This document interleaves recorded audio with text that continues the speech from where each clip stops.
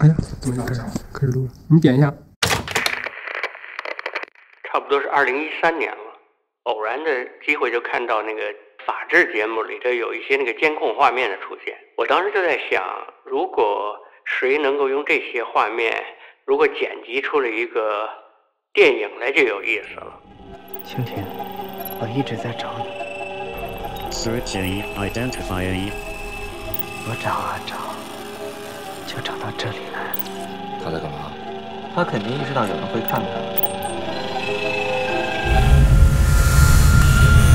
我们一共呢下载了有11000小时的素材，在这个11000小时里面呢，选取出来的合适的这些瞬间，凑成了这样81分钟的剧情长片。主角蜻蜓从寺院里头出来，到了人间，认识了一个技术员柯凡。他自我介绍，他叫柯凡。蜻蜓啊，我接了辆车，想带你到一个特殊的地方看。为了蜻蜓呢，他打抱不平，最后又进了监狱。监狱出来第一件事就是找蜻蜓，但是蜻蜓呢已经是消失了。虽然很多朋友、电影界的人基本上都说你这个想法是异想天开，是不能实现的，故事不可能往下推进。不只是你没有摄影师，连主演都没有。那我说我就做一个整容的故事算了，用不同的人的脸而构成一个主角情节的一个轨迹。这个展览其实是做了一个过去不曾有过的一个展览。那时候收集监控素材其实挺难的。后来2015年，然后我们突然发现呢，在网络上已经有大量的监控视频的出现，所以我们就很兴奋。最后我就让工作室准备了20台电脑，下载了1年多吧，24小时的下载，因为它那画面都是实时的，你没有录下来它就过去了。我们想让这个片子像大片嘛，往里插入了很多的这些天灾人祸的这样的画面。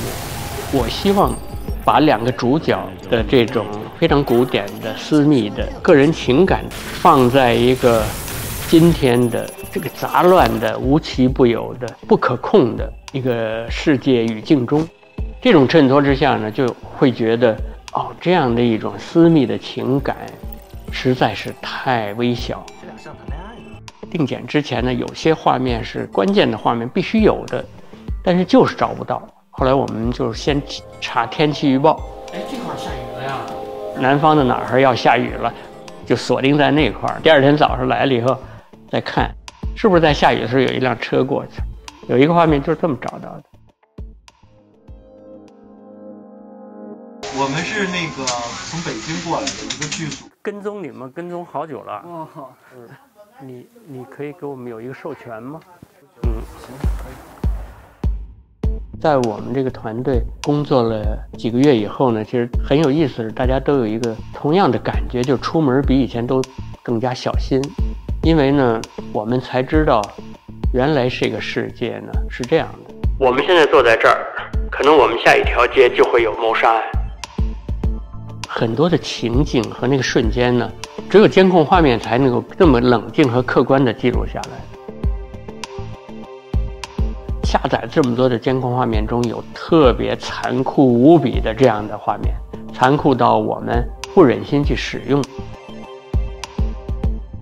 在我们制作的过程中呢，监控技术一直在变化。比如说15年下半年，其实行车记录仪就特别广泛。过了1年左右呢，这个网红现象又变得特别的繁荣。第一帧画面其实是上个世纪的99年的，那最后一帧呢是送罗加诺之前的前2个星期的。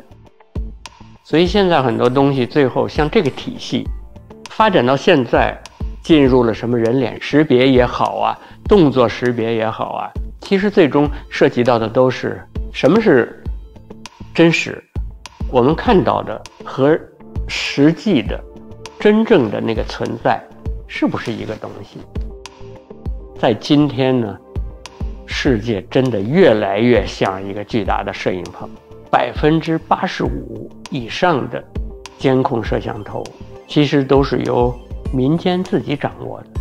很多人呢利用这样的一个技术呢，其实是用于让自己和世界发生关系，从而呢有可能改变自己的命运。我觉得任何东西其实都是双刃剑，就看我们人类以这个善去使用它，还是以私利去使用它。